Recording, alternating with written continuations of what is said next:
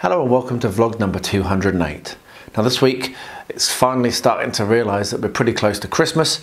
Outside the snow is falling, which is very awesome. We haven't had all that much. There's been quite a lot further north in the country, but at least this is the first snow we've really had for a couple of years. And I also, this week, am releasing on Tuesday a video with me wearing a Christmas hat. So you can look forward to that. So yeah, we're all very excited for the beginning of December and getting the trees up. But that's not all that's going on here, and obviously this is quite a good vlog. We've got a lot done. Started a new project with the TCU Challenge, worked on some other bits and pieces, worked on some Christmas decorations, etc. I've also done quite a lot of painting, and this is the time when I give the shout out to my Let's Finish the Year Strong Challenge. I'll put on the screen now the little flyer that I put together. If you want to get involved, just set yourself a simple challenge, pop me an email, leave a comment in here, the email address is on the flyer, and try to achieve that by the end of the year, by the 31st of January. And I'll be putting together a summary video of all the pictures I've been sent sometime early in the new year. Now we're about halfway through from when I started. I'm on 74 out of 100, so I'm doing really well. I've really smashed it, and hopefully I'll get those final 26 done in the next 30 or so days. So yeah, it's been a really nice challenge for me, and there are various people, including Roto, who has sent me 270 pictures. So thanks mate, who are really getting into it. And if you're one of those and you haven't yet sent me an email, don't feel like you've got to wait until the very end. You can send me an email at any time. I'll just collate all the pictures and put them together in the video. Anyway, there's a long intro. I hope that you really enjoy this video. I really enjoyed this week. It's been really good. I'm feeling really motivated to hobby. So yeah, thank you very much for watching. Leave me a comment below. I'll shut up now. See you at the end. Right, so we're back, and this is actually part 2. And it's called Shadows and Rumours. So we left the last game, we just caught up with Myrtle's dad, and he had agreed to allow us to help him search, because you asked, didn't you? Yeah. So that's where we are. So yeah, we're going to continue on with the adventure now, see if we can find Myrtle or find any evidence of where she might be. And yeah, we're in the North Moors, in the night, which is a pretty risky thing to do. So it should be quite an exciting day. You looking forward to it? Yeah? Right, so we'll get our game and we'll report back what happened at the end. Right then, so we got through actually all of part 2, which I didn't expect to, but we did so well, and there was such good... We did, there was such good role playing from both of these two, because this week we went a little... Rosie? We did a little figure. We did, but wait a second. This week we did a little bit more open role play, didn't we? There was a little bit more free, which is good because I'm learning. This is the first time I've been doing this, and you're also learning, and I think it went well. And what say now, Rosie? Now, what happened, my love? I already told you.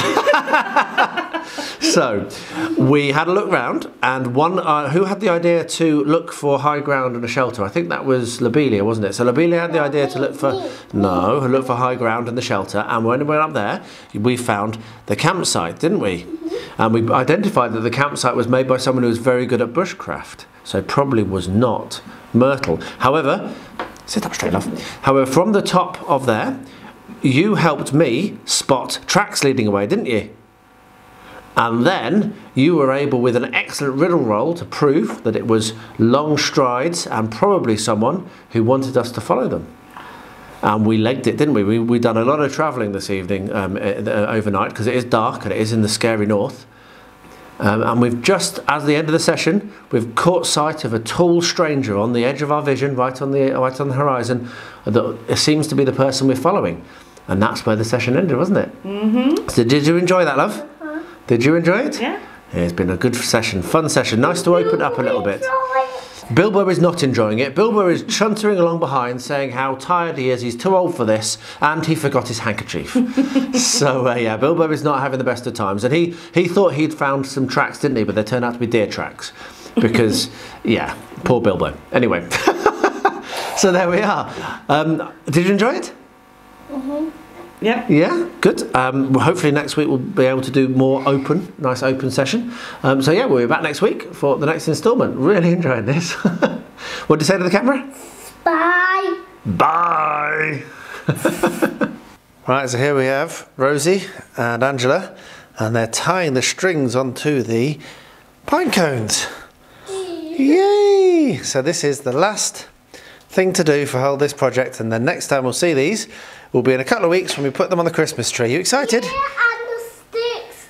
And the sticks. Are not done yet. No, the sticks are not done yet. They'll be done at some point, I'm sure. Next, Mummy said. Next, okay. So you helping Mummy nicely? Good girl. Mummy only said to do the golden ones, not the silver ones. Okay, that's fine. It's up to Mummy that, because Mummy is in charge of Christmas trees. I was just in charge of helping you make these. Right, well done. Good girl. I look forward to seeing them on the tree. Well, I have just finished doing the washes on these. So what's left to do is to varnish them, which I'll do probably tonight. I'll probably have to wait and come back down a bit later, just let all the washes dry, and then baste them. So that's another 24 miniatures and a bunch of Indians, which is really, really cool. Very pleased about that. So yeah, really did manage to crack through those over the last couple of days, just stubbornly pushing on because I wanted to get them done. I'll put some paint onto Gump. This is just a base coat of the contrast wildwood. I had a couple of issues with white showing through, with it not wanting to adhere. Managed to get that resolved, thankfully. So yeah, that's the base coat. I'm going to bring it up from that with some dry brushing and some other touch-ups and highlights and edge highlights. And then I'm going to start on the green. So the next thing I think I'm going to do is I'm going to start with some canvas, potentially, onto these kind of like drapey bits of the drapey bits going off the bottom of his arms. If you can see on the picture, those bits there. I'm going to do that canvas, I think. Yeah, the green I've got a good idea for, but I'm pretty tired tonight, so I'm not going to do any more. That's enough. I've had enough painting for now. But yeah, just pleased to have got some colours on and think it's looking great. It's a really easy model to paint. I think it won't take me very long now to get this done. Well, this roof is actually proven to be a little bit of a pain. I'm starting to run out of ways to clamp them down.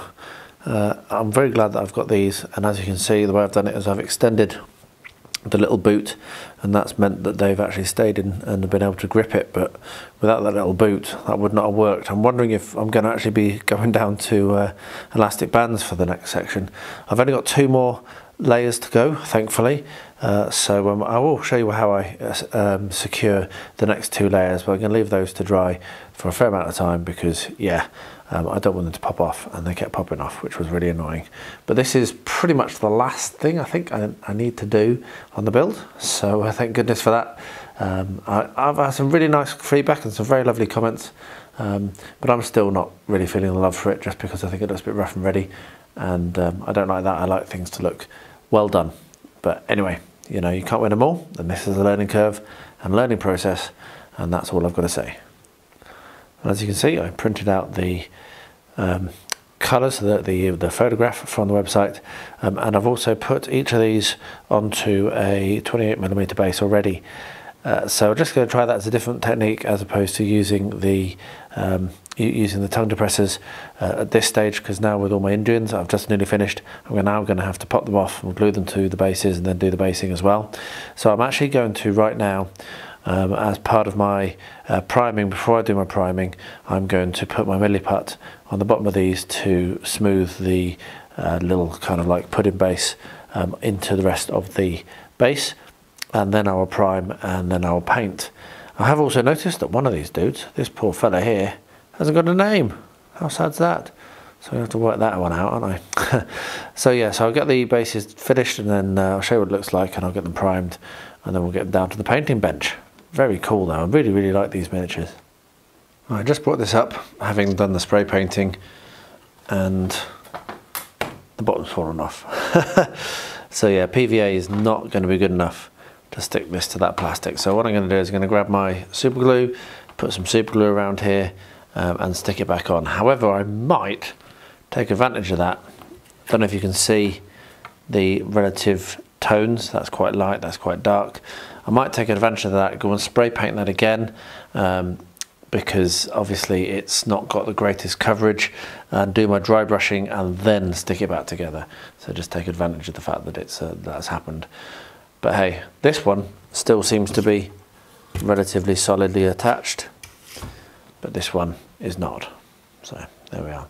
But yeah, all spray painted, so we'll be able to get the painting done on this next. I just started popping these off the tongue depressors and lollipop sticks, and I remember that I was going to show just how easy it is to remove these. As you can see, it takes no effort at all, just a little bit of the edge of the knife. You may not even need the knife, but I do anyway because I don't like to strain the model, and they just pop off. What I've also found is that there are names for most of these. I didn't realise until I saw for the good, the bad and the ugly one that these are all named. So what I'm going to do, that one's a bit tougher to take off, I'll get to that next. What I'm going to do is I'm going to put the names for these on as well. Now the other thing is they actually had colour schemes. Now I don't care, I've done these. I normally follow colour schemes for art, just because it means that it's easier for me to remember which one's which, and easier for me to keep them organised, because I can have the drawing of the the drawing and the name of the character on my display, and then they always go back in the same place. But is what it is. I will from now on, for all of these, I will be continuing to name them and also look at the colour schemes, which will also speed up my painting as well. Anyway, a little bit of nattering. You can see just how easy it is to take these off, and what I'm going to do now is stick these down to some round bases and then milliput, and then we'll be ready to do the basing. So yeah, really nearly finished on this, which is really, really awesome. Well, that is a whole lot of milliput right there. So you can see that we've got the Apache, most of the ones on the front. We've got the good, the bad and the ugly, which is unprimed, and then we've got a couple of other generic fantasy which I'm rebasing. So I'll let that to dry now, let that to go off, and then tomorrow I'll do the basing, and I'll do the priming, and then do the basing after that. And I am, as I said, going to paint on the names for people on the sides, so yeah, I'll be doing that also. Anyway, it took me a little while. This is taking a lot of my hobby time up, but it's really, really nice to get everything based properly. Well, I did respray this, and as you can see, I've masked it off as well, so that I wasn't getting any paint onto the gluing surface. So yeah, pretty pleased with that. I'll get that now dry brushed, and then we'll finish this up finally. So however many, literally years since I started. I didn't end up using anything to hold this down, and as you can see, some of them are a little bit kind of like not as tight as they should be, but it does look like it's on good enough, certainly for the quality that this project's turning out to be. So I've got one more round to do, and then that'll be finished. Well, I've just done a test piece for my next stage on this, and I'm pretty happy with how that's looking. I'm not entirely sure how well it's going to come out on the camera, but I've worked with 3 colours for now. This one I might come in on last. So we've got a dark grey, we've got kind of like a beigey colour, and then a creamy colour.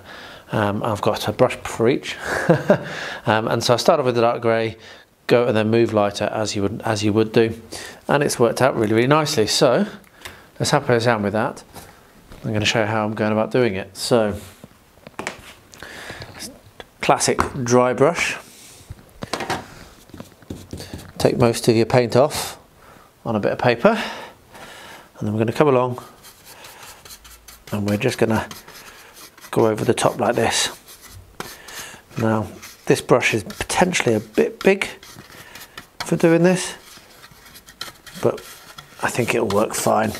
Now I am going to need to varnish this when I'm going to need to varnish this once it's done, because this paint is not really paint for plastic, but it will work okay. So we'll get that done. I may not do the whole of the 4 sides actually with the other colours, because this is a little bit tedious to film. But we'll just get that finished onto the 4th side. So that's just giving us a little bit of a base. I don't want to cover over the brown too much. I want the brown to still come through as it does on that first test piece. But there we are, so that's that. And I'll just focus on this side from now on the video and do the rest later. So we'll just take a little bit more of this kind of like beigey colour. A little bit too much on my brush there. There we are. And that just adds a little bit more depth to the whole thing, so it's not too grey. And then finally, get some of this. Again, take most of it off. You can use your hand to test that as well. And with the last one, I'm coming in with a little bit more of a of a circular motion than an up-down motion. And you can see that has brought that to a really nice tone. So I'll do that on all the rest of the walls and see how it looks when it's dried. And if I want to put some more on, I might come on with this final very light colour. Creme is what they call it, cream. So I might put that on as well. But for now I'm going to finish off all of this. So I've got all of the other pieces to do as well. I'll show you what it looks like when that's all done and dried, and then we'll start to look at the details. Well, I'm pretty happy with how that's turned out. So what I'm going to do now is glue this base back on to the tower section. Really pleased with how that's turned out as well. Just looks great. So we're just going to use copious amounts of super glue in a non-scientific method to get it to stick. And then hopefully it won't fall off again. And then it's going to be a little bit of weathering now. I have done something else as well actually. Once I've done this I'll show you. I have done one other thing. I did this last night, and that did involve a little bit of weathering. I had some comments, and I get regular comments that I should weather things more, and those comments are absolutely correct. But what I'm going to do is weight that down and let that dry. So I'll do that off camera. And so what I've done is, first of all, I painted up the metal of the door gate, which looks good. Unfortunately, because I've not done any painting on the inside, it's not primed, which is a shame. So I might need to do a little bit of work on the inside because it's just brown, which is rubbish. But what I have done is I've done a little bit of weathering just with green, and I did it with green wash, and I think it looks great. So I'm very pleased with how that's turned out now. So thank you to the people that comment you need to weather your stuff. I am giving it a go, and I am going to try and up my game on that. So with that done and with that painted, what I will do next is I'm going to put some texture and some grass and what have you around the sides, just make that look a little bit less like dry brush cardboard, which is what it is at the moment. Yeah, we're getting pretty close to having finished this now, which is very cool. So I'll get myself ready, get some materials for this, and bring you along and show you how I'm going to do the base around the outside of the tower. Right, so we're back doing this. Done it so many times on the channel, but I'm going to show it again because I think it's been a little while since I've actually actively shown how I do this. So what I'm going to do is I'm going to take some watered down PVA and paint it on to the base, like so. And then I have sifted sand, which is just builder's sand that I've put through a sieve, and we throw that on. We wait 1, 2, 3, 4, 5, 6, 7, 8, 9, 10, whatever, 10, 15 seconds, however long you want to. Shake it off and you've got some texture. So I'm going to do that all the way around the entirety of the base. One of the good things with doing this is it does also help to tie the two materials together. Where I had the problem with the super glue, I shouldn't have the problem on this one, because yeah, I'm going to have like material coming right up and being bound together. Once this is dried, I'll put another coat of PVA over the top to seal it, and then we'll start painting it. So I'll bring you along for both those steps in this. Yeah, so probably a bit later on today, I'll come back and show you how I go do the sealing of the base. And this technique can be used for anything, including miniature basing. So yeah, so this is how you can tie your sand or whatever onto any kind of material. Well, that has dried now, so as I said, as I promised, what I'm going to do is show you how I go about doing this. So first of all, this is my watered down PVA. Just give it a bit of a shake. I forgot to do that before filming, but that's fine. And then what we'll do is we'll take some of this and we'll paint it over the top. So it is literally just sealing in the sand that's here. And if you want to, you can add a little bit more at this stage. You can do this over and over again until you're happy with where the sand is up to, and you've got the effect that you're looking for, got the finish that you want. And then once this is done, we'll start to add some colours. I've got a reddish brown that I think I'm going to use on this, which will take it away from that sand colour. And then after that, we'll put some grass and some flock and what have you on it, and then it'll be finished. So yeah, really simple technique, really effective technique that leaves a really good result once it's all dried and painted and dry brushed and everything like that's done. So once this is dried, I'll bring you back for the painting stage. You can see how quick it is because I've just in that short time finished doing the ceiling. So just to say, the sand can sometimes move at this stage, particularly if you are a little bit premature, which I might have been there, but you can just shove it back in place with your brush. And then when that's dried, which I probably will now leave until tomorrow, when that's dried, that will be solid. All right, we're on to the last little bits for this now. So you can see I've painted up and made the base look quite cool, pretty happy with that. What I'm going to do now is the final touches. So dim and dimmer actually balance in place, or they did when I tried before. There we are, yes, actually balance in place. So that will give me my nice idea about where things are going to go. I have some tufts to put down, and I also have my weird crystals, small green. So what I'm going to do now is place some tufts in and some crystals on to make it a little bit more colourful. So I always use tweezers when I'm working with tufts, and I also always dip it into a little bit of PVA glue just to increase that stickiness, because sometimes the normal one, oh, let that fall over, that's fine. Sometimes the normal stickiness just isn't enough. So there we are, we've got that in. He will still fit, I think, I hope. Yeah, there we are. So he's coming over that.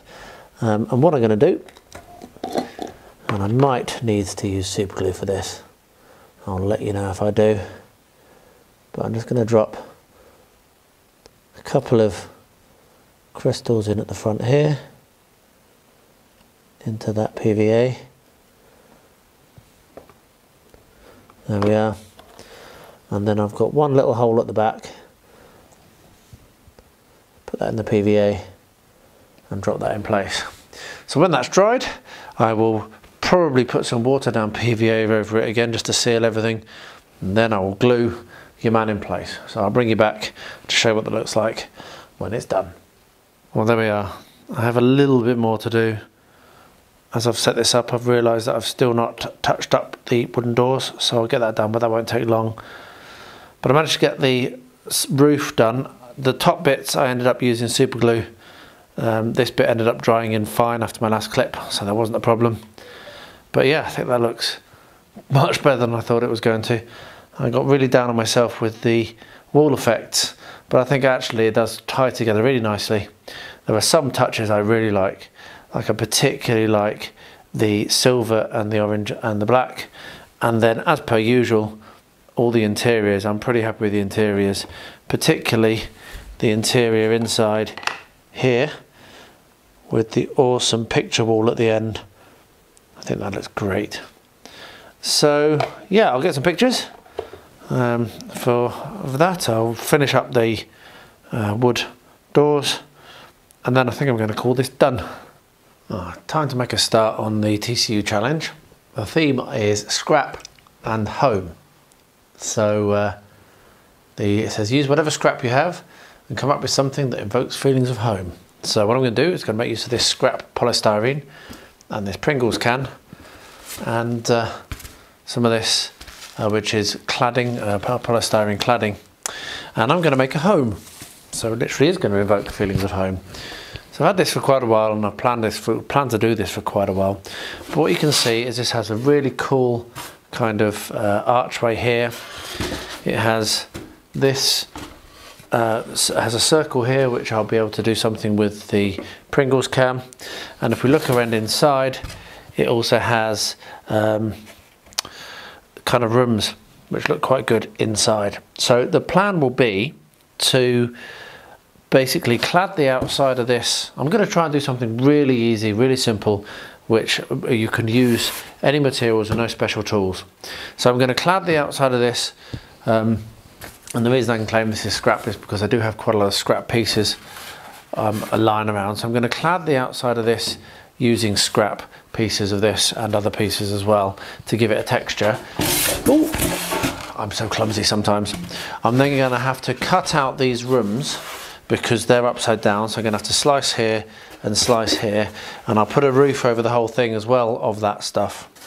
and then I'll put it onto a base of cardboard, and my current plan for that is to kind of draw the floor plan on. So the way that you'll do it is this will be able to sit onto the base, and then if you want to play inside it, you can lift it all off and you'll be able to see the rooms as a floor plan. So that's what I've got as an idea.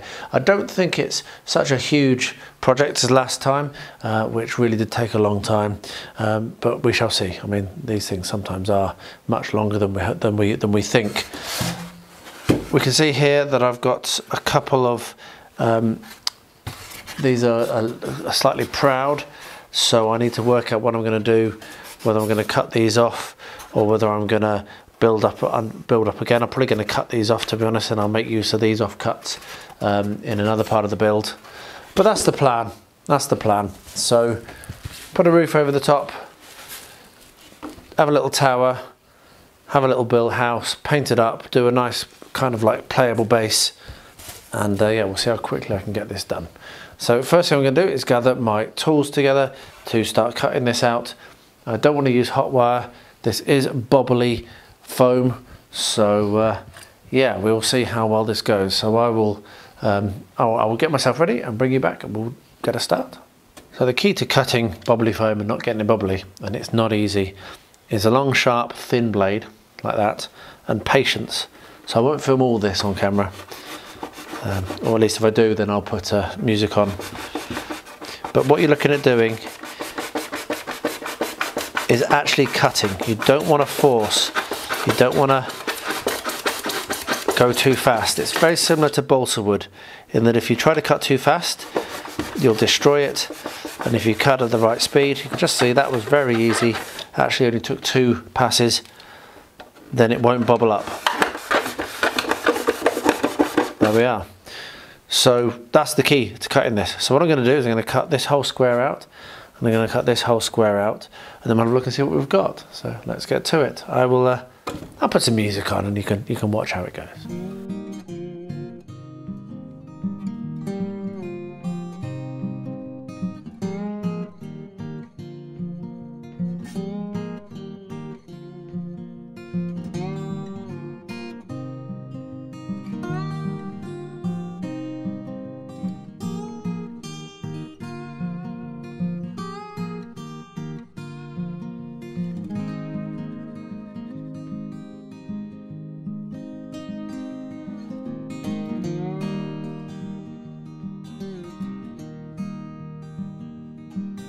Well, there we are.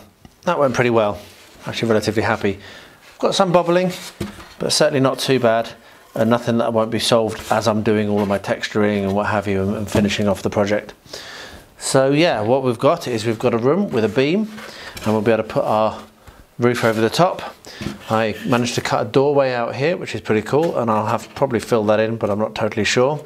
What I'll now be able to do is come along, I'll turn the camera off because it's going to be more of the same, but I'm going to shave down these overhangs so that it can sit flat, and that's just going to take a little bit of time, but then it should sit flat. So I'm going to do that now, and I'll come back, I'll bring it back when I've finished it, when I've finished doing that, and we'll talk about what the next step is. But already that's starting to really take the shape that I was hoping. A nice big space here, got a doorway coming in here, got a doorway coming in there, and we've got a doorway at the front here as well. So we've got nice lots of access, and then to the left here we can have potentially another doorway cut in here, which should be, oh, not on shot, another doorway cut in here, which should be relatively easy to do, to go into the room which will have the tower coming off of it, and that potentially cut these out as well, or maybe put doorways into these at the bottom here, so so we can have 2 small rooms.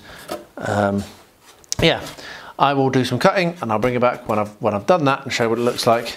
But all of that's done just with a sharp knife, and that's the key thing, very sharp knives. Well, this arrived, this being a tent for my longer 3D printer. Now I've had this for months and months and months, and I haven't ever even done a test print on it. And so what I've done is I've picked up this tent to keep the dust off it and also to keep it warm. It's very difficult in any building to keep things clean from dust, but particularly in ours, it's so big. We've got 4 dogs, 3 indoor and 1 outdoor, so yeah, the dust is a problem. So yeah, this is the official from Longer, as you can see, the official tent for the printer I've got. Right, very quickly and very well packaged. So yeah, at some point I'm going to put this together and I'm going to finish setting that printer up, because I never actually finished setting it up, and then I'm going to see whether I can actually get an FDM printer to print. Now if I can get this working, then maybe I will go back to, and I feel a little bit more confident and comfortable about going back to the Prusa, which is still sat there stuck with a blocked nozzle. So yeah, I really like having my printers in grow tents. I have both of my resin printers downstairs in a grow tent, and that has a heater in it, so during the winter when it gets cold I will be able to print. This is more for dust control, I think. But anyway, glad it arrived, pretty cool, and at some point I'll get that built and then we'll move back over to that and try to get it actually printing. So I finished painting these last night. Pretty happy with them actually, really pleased with some of the colours and the way it's worked. And what I'm going to do now is I'm working on the backdrop. So my concept was that this dude is running across. Now the only problem is his legs are in the same position all the time, which is a shame. But other than that, I think this is going to look really nice. And what I've done is I've gone online and I've printed out a couple of kind of like sci-fi backdrops, and I think I'm going to go with this one. So it'll look like he's legging it across a hall. So what we're going to do, most of this will probably be done off camera, but some will be done on camera. I've got this, which is just an old very flat box, which I think is going to work perfectly for this. First thing I'm going to do is trim down these side tabs and glue this so that that's at 90 degrees. And yeah, so that's at 90 degrees. So we'll glue it there and glue it there, and that will hold it at 90 degrees. Once I've got that at 90 degrees, what I'll do is I'm going to spray the inside of this silver, and then I will trim the white off of the picture, and this will get stuck in on a curve roughly like that. And then what I might do is trim down the front of this slightly so it's not quite so deep, and these will be running across like that. So that's the plan. And the one that's going to be shooting, I'll put a little bit of a muzzle blast on that as well. So yeah, I'm going to get that done. I'll do, as I said, most of this will be off camera. If there's something that's interesting to film, then I'll film it, but I'll probably get all of the gluing and the spraying done and then bring you back when I'm about to stick the picture on. Hopefully this won't take very long, but let's see. Alright, so the sand has dried and the whole tower is looking great, but I am going to move that off while I'm working on this. This is coming up to the final steps, so we're going to basically do roughly the same thing. I'm going to paint PVA on over the top of the sand, and then I have two of my shopboard types of flock here, which I was just thinking I've had those and I've used those since my first ever foray into doing anything terrain when I was on my working away from home in Belgium. I bought that stuff and the packets in Belgium, you can see. So yeah, had these a long time. So what we're going to do is we're going to just scatter some of that on. I will do multiple layers of this, and I will build up slightly higher as well around it. So I'll put some like taller weeds up against the edge, but this is just building up the base. And I don't mind if some of the sand shows through. I've decided against painting it basically. I think that having it with a slightly sandy base is going to look quite nice. So I will do that, repeat that process around on the other four sides, and then when that's all dried I will come in and do another coat of PVA over the top to seal it. So yeah, I'll show what it looks like when that's all dried and sealed. So I'm going to have a look at putting together this, and it looks like it's very simple. It literally just has one-page instructions. So you've got all the little lengths of metal, all the poles are labelled. So we're going to have 8 labelled number 1, 8 labelled number 2, and 8 labelled number 3. Here are the joints, and 2s go along the front, 1 goes down the side, and 3 goes up. So that's going to be 1, that's going to be 1, that's 1, that's 1, 2, 2, 2, 2, and 3, 3, 3, 3. So really simple how that works. So yeah, I'm not going to bother filming any more of it. I'm just going to show you that I'm starting this, and I'll show you what it looks like when it's done. Well, that was a little bit of a struggle, but it wasn't too bad. So it's just very tight how the outer goes on around the frame, but the frame's super easy to put together. With a little bit of jiggling, a little bit of brute force and ignorance, I managed to get that to to go on. I think I've done it right. It certainly seems to be okay. It opens and shuts fine, but it's a lot bigger than I expected it to be. So I might have to think again where I'm going to have this printer. But at least I've got this now, so I can do that thinking, work out where it's going to go, and then I can get the printer running and hopefully can actually have a FDM printer working. I'd really like one, because I've got loads of stuff that I want to print on FDM. And I've had stuff for years that I want to print on FDM, and I've just never managed to get my printers to be reliable. So hopefully this will kick me into gear, and then I'll have 2 FDM printers going and I can print loads of stuff. Got stuff for Rosie, stuff around the house I need to do. It's not all hobbying, but yeah, I just need a printer that works. All right, here we are. This is what I'm going to use for a base. So first thing I'm going to do is I'm going to cut off these, because this is going to be far too big, even this central bit. So I'm going to cut off the wings on the sides to make it a little bit easier to work with, using a sharp knife. And as I reach it, as I realise I haven't picked it up, make lots of noise, I have my long safety ruler. It's always important to protect your fingers. So we'll put the safety ruler in there and then cut it out.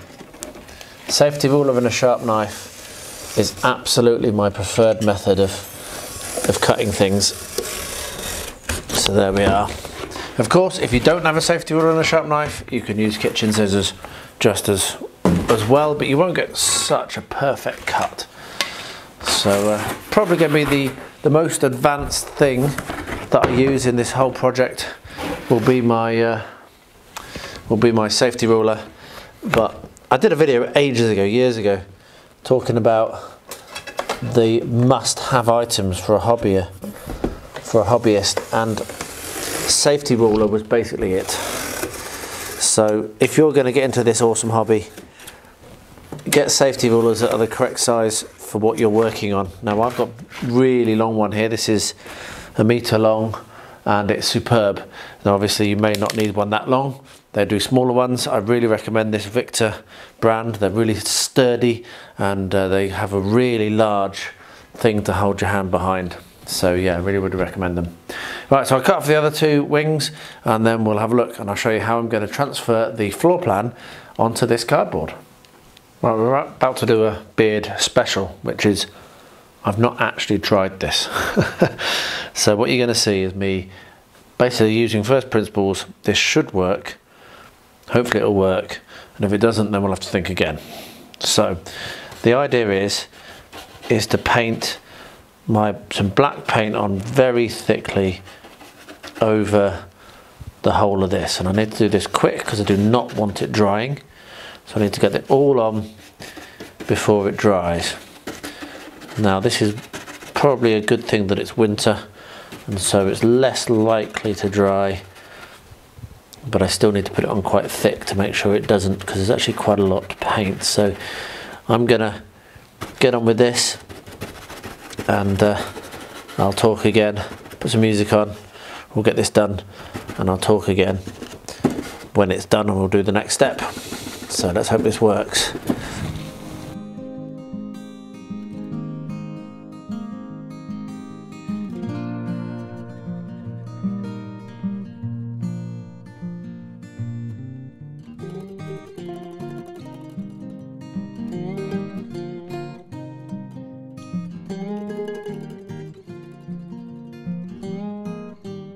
Okay, so that's done. What I'm now going to do is turn this over and press it down onto the cardboard,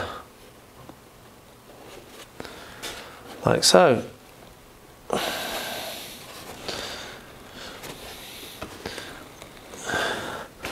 And try to get good pressure on all the bits that it needs to get pressure on, because what I don't want to have to do is put this down again.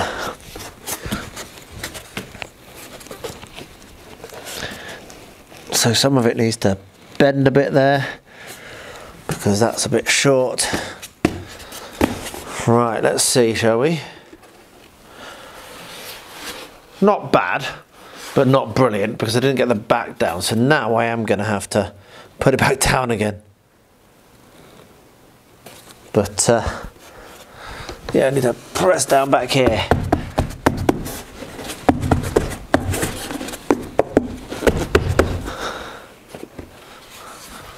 There we are. And last but not least, we need to press down in this middle bit. So it's kind of worked. Not perfect, but it'll be perfect enough for me. So I need to get that to press right down. There we are, come on, there it is, I can see it transferring now. There we are. So the only bit that's missing is this bit here, and that actually here isn't long enough. So these are below the level, so I'm going to have to think about something like that. I might have to stick some more on there, or I'm not sure entirely what I'll do there, but I can do that with a measurement because I've got that I know is going to line up with that, and I can do a measurement. Right, something else hasn't gone quite right. This front bit here, it's going to be all right. This, I'm pretty happy with how this is coming out. If anyone has any better ideas of how to do this, please use the comment section below. You never have too much advice. There we are, that's better. Right, so now I'm going to have to let things dry so that I don't get black paint all over myself like I already have. And that should be enough for me to do what I need to do, and then I can use measurements to get the rest of it. So yeah, we'll let that dry and I'll bring you back for the next step when I get to it. That wasn't too bad. All right, box is prepared, pretty pleased with it. So what I'm going to do now is I'm going to start to glue the backdrop in place. So I'm going to do this in 2 stages.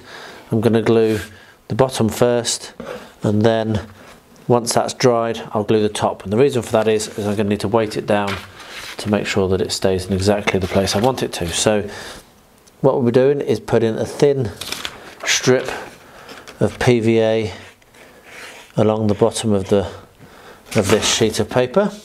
I've just printed out as a picture, and you can see it's already starting to bow and warp the paper, which is why I'm going to need to move relatively fast. So we're going to put that down like that, try and get it in the centre. There we are. And then when I do this, I will lift it up at a nice angle like that. So let's make sure that's straight. It is, and central. And then I'm gonna weight it down like that. Do that at an angle and hope that it holds in the middle. There we are. So I'll leave that overnight, and then in the morning I will glue the other side. I'll turn it over, glue the other side, and then we'll be nearly done on this, which is really, really cool. Oh, well, that's worked really, really well. And what I'm going to do now is I'm going to stick the Chaplains down. So on this one, I've just used some PVA glue and stuck a little bit of holofill on, and that is his gun smoke kind of coming out of his gun. And what I'm going to do now is glue these on with super glue in each position. So I'm going to have them about coming a little bit towards your view is the idea.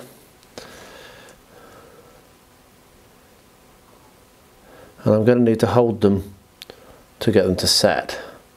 So this might be a bit boring, and I might turn the camera off once I can move again and show what it looks like when they're all glued. So there we are, that's them glued in. The next thing I'm going to do is I've printed out my film cells here, and I'm going to cut them out very, very carefully, reinforce them with some toothpicks, and then put them on in place. And then we'll be done, which is good because this is due today. And there we are ready for the photo shoot. They're not glued down. I'm going to do a little bit more once I've taken the photo shoot, but I'm out of time, so I need to get this done. That's worked out really, really well though. It's exactly the effect I was looking for, with the film cells capturing the Chaplain, rushing across, firing his gun, and then continuing. So I'm going to take some pictures now and enter them, send them over to Shane, and I'll put those pictures up in the vlog as well, as I don't normally do that, but I'll put the pictures up in the vlog after this clip to show you what they look like.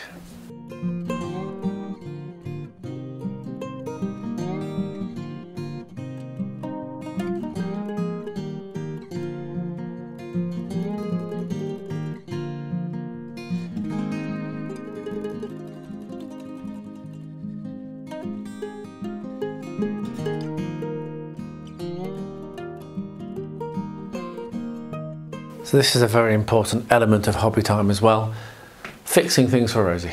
So I just thought I'd film while I'm doing this. So we've got a jigsaw piece that the top has fallen off of.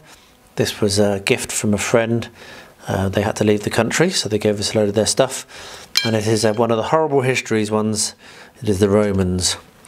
So I just need to glue the picture back onto the cardboard backing. Get that nicely lined up, because otherwise obviously it won't work. And then, now that it's nicely lined up, I'll put some weight on it and leave that. And the second thing is even more important, which is Rosie's birthday time hair thing, whatever you call one of these. So once again, exactly the same, very quick fix with a bit of PVA glue spread over it. It may come off again, but it's easy enough to keep repairing it rather than using a lot of super glue and to maybe make it more permanent. But yeah, so we'll just put some PVA over the whole of this, press it down, and again put some weight on top of it and leave it. So there we are, a little bit of a insight into some of the stuff that I do continually, repairing things for Rosie that takes some of my time up. I think she's going to be very happy. She's just gone for a nap, so I think she's going to be very, very happy when she wakes up to find those two things are fixed. Okay, so next day, that's dried. It's worked well enough, but I think you can see just how much is missed. So what I've been doing is I've taken some measurements and drawn on the outline based on the measurements, and I will then fill in the gaps based on more measurements, just using a pencil at this stage, and that will give me the exact positions and spacings and everything that I need. So yeah, I'm just going to work on that. I'll bring you back when I've finished. I'm pleased I did this pressing, because it's given me the start of a 10, but now I do think I need to do the measuring and marking stage. So yeah, I'll get back to you when that's done and show you what it looks like. Right, so finally my clamps have arrived. I ordered 6 more of these, and I've got 2 huge centre ones which you'll see later on. And what we're going to do now, these big ones here in the middle, but they're not in shot for the camera. So what we're going to do now, I'll crouch down next to Roo. So we've got these clamps, and what we need to do, let me show you what to do. Can you see this? Can you twirl that? Yeah. So you need to twirl that as far as you can. And what these are going to do is they're going to hold these square. They're going to hold these at 90 degrees. So keep twirl, twirl, twirl, fast as you can. Fast as you can. Okay, we'll do it like that. And when you've done that one, you do this one. And they're going to hold the whole thing square. And then we're going to drill through and we're going to screw. And I'm going to just screw at this stage. I'm not going to glue, I don't think. So we're just going to get that done. So I'll drill some guide holes and then I'll screw. And the reason I've got more clamps than you might think I need is I'm going to put a clamp on the top and then a clamp on the bottom. You've done it far enough. Well done. So now this one, there we are. See, Ruru's getting good at this. Let's make sure that's perfectly aligned. There we are. Right, keep going. Twizzle it round. So yeah, we'll get those all done. I've put on 2 at this corner, which are my initial ones. There are those giant centre ones that we'll do later on. And I've put 1 on that corner, so we need to put 1 more on the far corner, and then turn it over and put the other ones on the bottom. And then what we'll do is we'll turn the camera back on and we'll have a look at the middle bit, which is going to be the most fun. So well done, Rosie. You keep doing that, and then we'll get the final one done together, and then we'll turn it over and do the rest. And then we'll do some drilling. You excited for the drilling? What does drilling do? Well, it puts holes in the wood, and those holes are there to guide the screws, so the screws don't split the wood, because you don't want split wood, do you? No. You're having fun with that? Oh, you're doing it the wrong way now. Keep going this way. That's okay. That's it. Good girl. Right, we'll turn the camera off. We'll get the rest of these done and bring you back for the next step. Right, so we've got all the corners done, and what we're going to do now is we're going to tighten up this. So we've marked the centre together, haven't we? Enough. It's close enough. And what you're going to do is you're going to tighten that up as tight as you can. Tight as you can. Get your strength into it. There we are. Very good. Yeah. Cool. I can only just put a little bit more. And now you're going to tighten this one as well. And then what we'll do is we'll put the clamp on the other side, and then we're going to be ready. Oh, you're undoing it. Do it the other way. Sorry. That's okay. Then we're going to do the other side, and then we're going to be ready for drilling and screwing. So yeah, good progress, excellent, and I do love doing this sort of hobbying with you. This is awesome, Rosie. Big thumbs up. Oh. Right, so Rosie is about to use a driver for the first time. So I've marked on the wood where we're going to drill. Can you see that line? Yes. And what we need to do, don't panic, what we need to do is just hold it here and make sure it's actually in correctly, which it isn't. There we are. Make sure it's going to go straight. Don't look what you're doing, you need to look what you're doing at all times. So we're going to drill in. Push, push, push. There we are, you've done it. So you're going to do the next one? Yeah? I nearly got hair in my eye. Oh dear. Not even. Do you want to do the next one? Yes, please. Right, push. Ready? Yes. I'm looking a little bit. Good girl. There we are. So we have two holes drilled here, which is called well done, Rosie. So what we're going to do is we're going to do the rest of the drills, and then we're going to drill a countersink because I want these countersunk, and I'll show you how that works. And then we'll put the screws in. Yay! Okay. Are you very so excited? Oh, don't punch the microphone, love. That'll have made a very bad noise on the camera. A bit of a microphone punch there if your head just got blown off. Sorry about that. So yeah, so we're going to drill the rest of the holes. We're going to put 2 screws in each, and then we'll bring you back when we come to the next step. Okay. Right, all the holes are drilled, and what we're going to do now is we're going to use the countersink bit. So what this does is it builds a little kind of like divot in there, which the head of the screw can hide in to make it flush. Very loud. No, it's not very loud. Let me show you how it will go. So you put this on, it takes a lot of pressure though. And you just push it in, like that. And you see, you've got a little hole. So we actually need more than that. There we are. So we're going to go around and do that for all of the screw holes. Yeah, so do you want to help push? No, thanks. Are you sure? I don't want to look because I don't like to see it too big. Okay.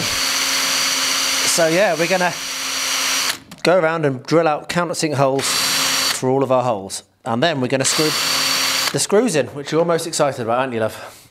You got my pencil again. Right, say bye-bye to the camera. Bye-bye. Okay, so all the countersink has been done. So now what we're going to do is we're going to drive our screws in. So do you want to help, Roo? I need to make that tighter. Why is that set on strength 2?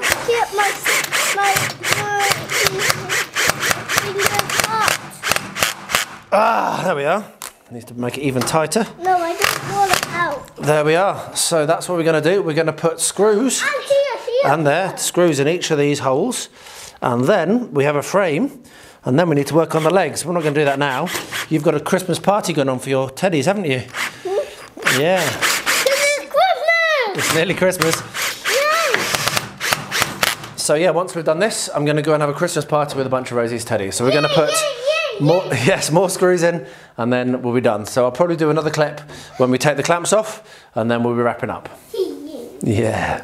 Well, Rosie's gone to get ready for her party, and I'm going to be removing the clamps, and that's the frame done, which is really cool. So the next thing is going to be to work out the length of the legs and get them cut and screwed in place, and I'll show you another thing that I've purchased recently. There we are, because I've got the wheels that are going to go on the bottom of the legs, so I've bought those. So here are the wheels. So they're pretty cool. They're locking wheels, and that locks the rotation as well. So when you lock them, it locks the rotation in as well, which is really, really cool. So I've got enough of those to go on the bottom of the legs. So yeah, the next step, as I say, work out the height, get the legs cut, and I'll probably put the legs inside. I was considering sitting them on here, but I don't think that's the right idea. But what we have is a frame, and I'm pretty pleased with that. It's pretty square, as you can see, and yeah, I think that looks well. Rosie's gone to prepare for her party, so I better tidy up here, otherwise I'll be late for the party. So yeah, I'll bring you back for the next step on this project whenever we get to it. As I say, it will be the legs, but might be tomorrow, might be on Sunday, I'm not sure. It's Saturday today, might do a little bit of this more tomorrow.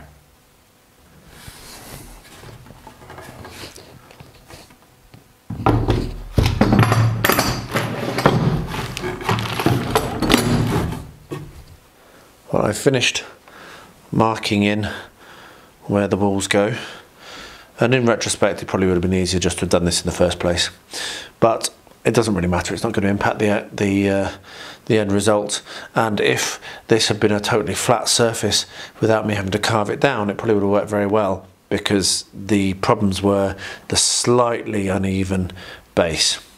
So what we've got is cross-hatched areas where there's going to be walls, and everywhere else is open. Having said that, I have actually just noticed I've missed something. I haven't done these bits. So I better get those bits in. They'll be going in here and here, so I'll get those marked in.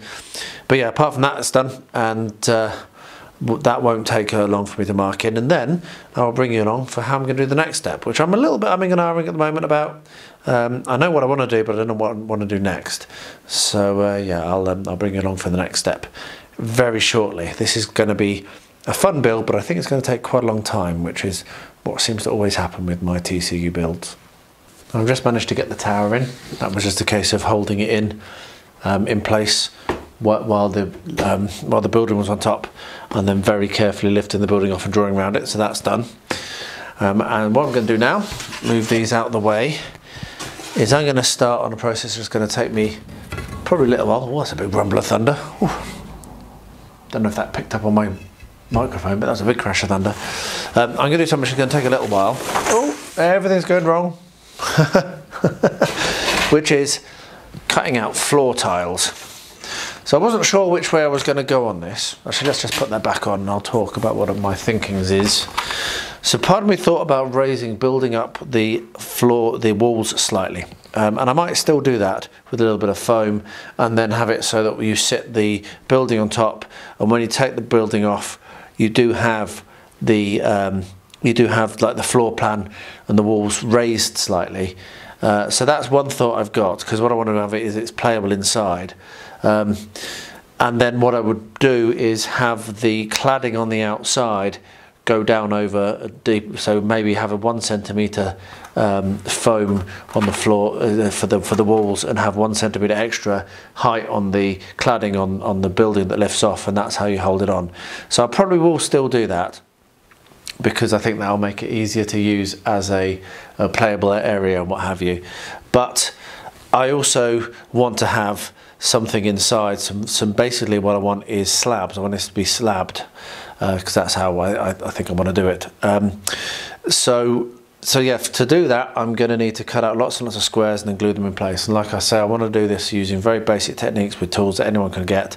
So it's going to be using the same cardboard as I've used for this, a sharp knife, and the only special tool I'm using is my safety ruler, and that's because I like my fingers, and I would always recommend that you'll buy yourself a good safety ruler if you're doing any hobbying. It's just the best thing to do.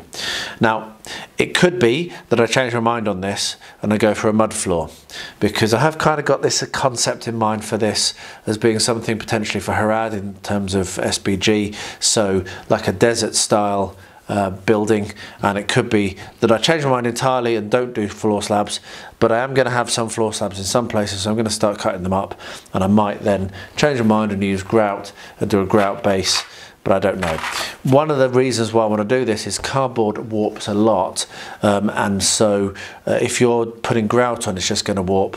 So just to avoid that, I might just go for the slabs and kind of pretend that they've found some stone somewhere to make some floor slabs for their home.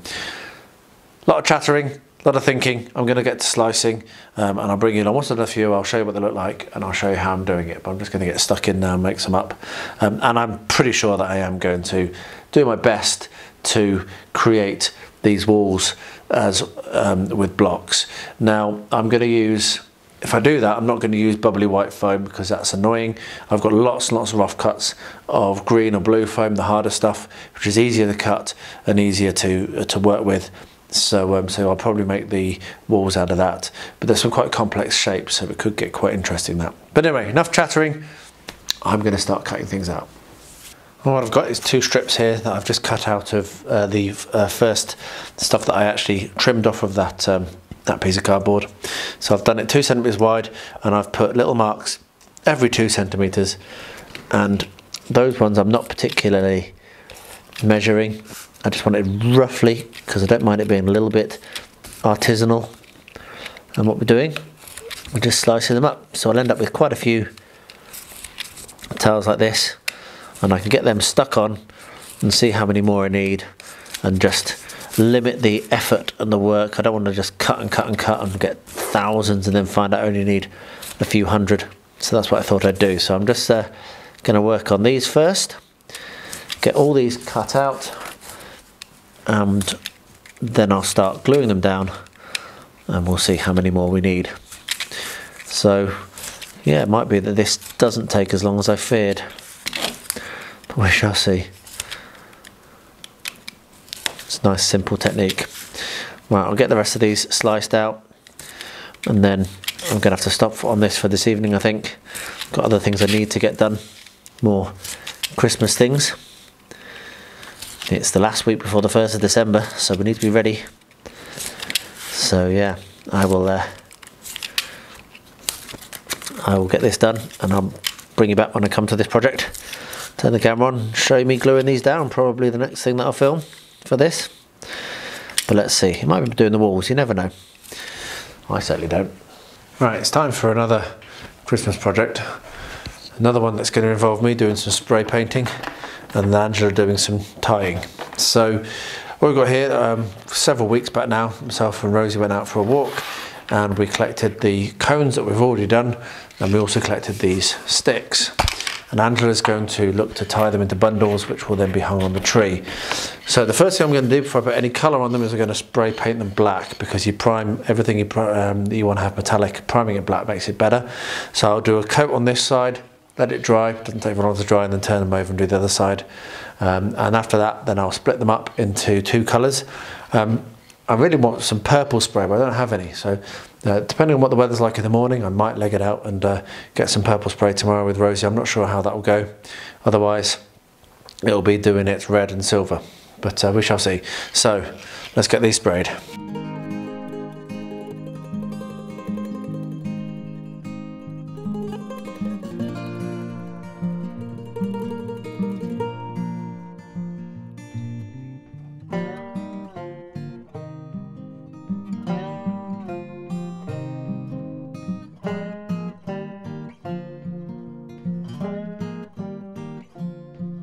Right, there we are. Right, there we are. So I will let that dry, turn them all over and do another coat, and I'll bring you back when I get to the colour. I'm in the middle of an epic thunderstorm right now, which is pretty cool. So yeah, if you hear that in the background or see flashes, that's what that is.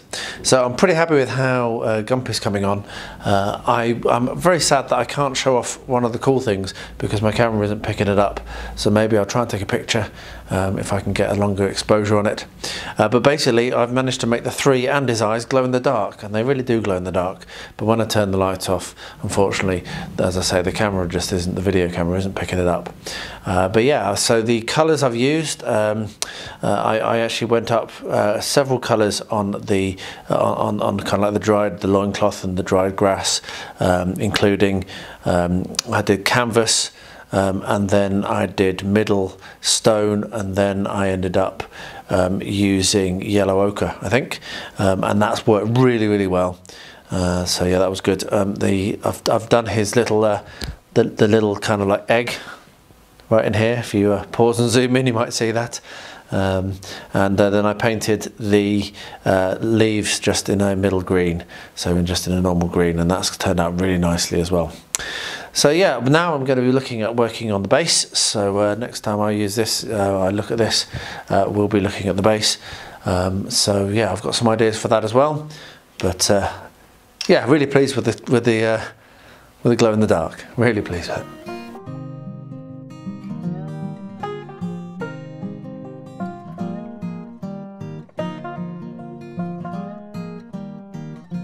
Right, so next morning early, and I'm going to spray these ones red. So yeah, let's get this done.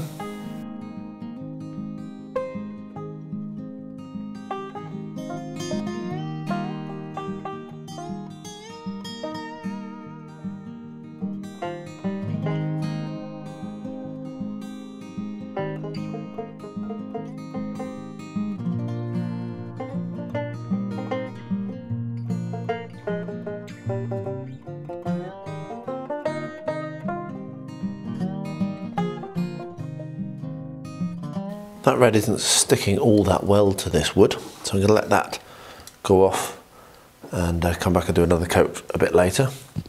Hopefully it'll be good enough. That's a bit of a shame really. But I'm going to get some different cardboard, spray paint the other one silver. Yeah, spray paint's the cardboard world, isn't it? But yeah, not so much the wood. We'll see how it looks after about an hour.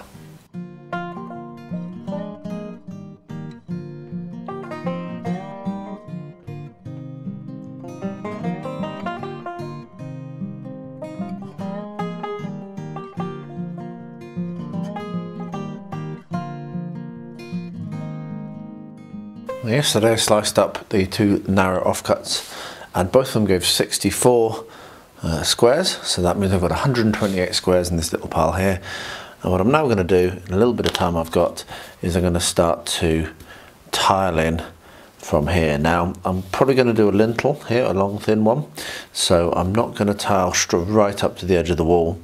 What I am going to do is just a little bit of PVA, that's too much PVA, and just start there.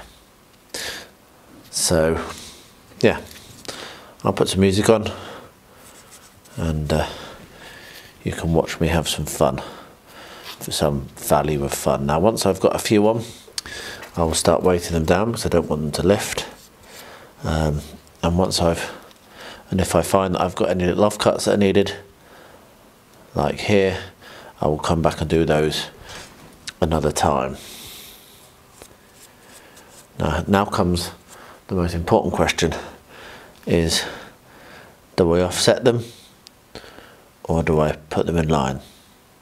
I think I'll put them in line, like that. Right, so I'm going to put some music on and you can watch as I place 128 floor tiles.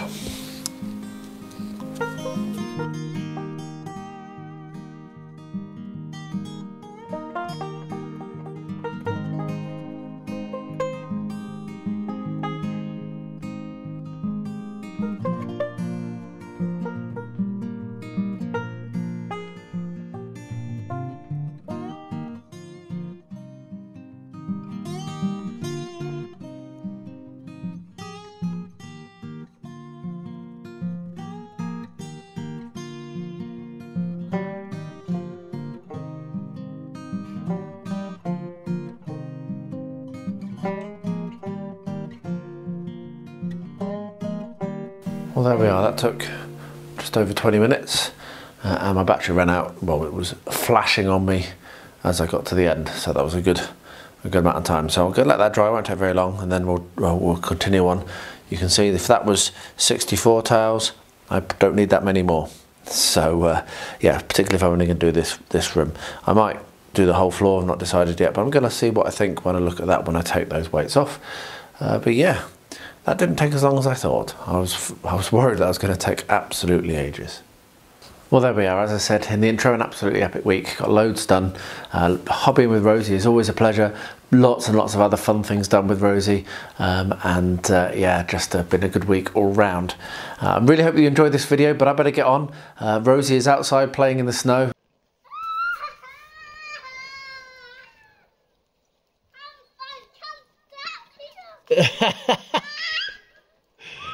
It looks like you are having fun. Are you throwing snowballs at Dutch? Yeah. Poor Dutch. Very cool. And is calling for me and she will not take no for an answer. So yeah, I'm going to get myself outside and go and have some fun, and then it's going to be time for our One Ring game, which will be at the beginning of next week's vlog. It is really going well, that really good fun. I really recommend it if you've got a kid and want to get them into role playing. It's just, well, it's Lord of the Rings, isn't it? So brilliant setting. Anyway, I'll stop rambling. Get involved in my Finish the Year Strong Challenge. Don't be shy. Say hello down below. If you don't want to, that's fine. Thank you for watching up until this point. I really appreciate it. And I wrap up by saying, as I always do at the end of all my vlogs, thank goodness for the hostages that have been released the last couple of days. That's fantastic news. But if any of you are impacted directly or indirectly by the horrific wars both in Ukraine and in Israel, then my thoughts do go out to you and anyone you know who may be in that horrible situation. And to everyone, please do stay healthy, stay safe, and stay well.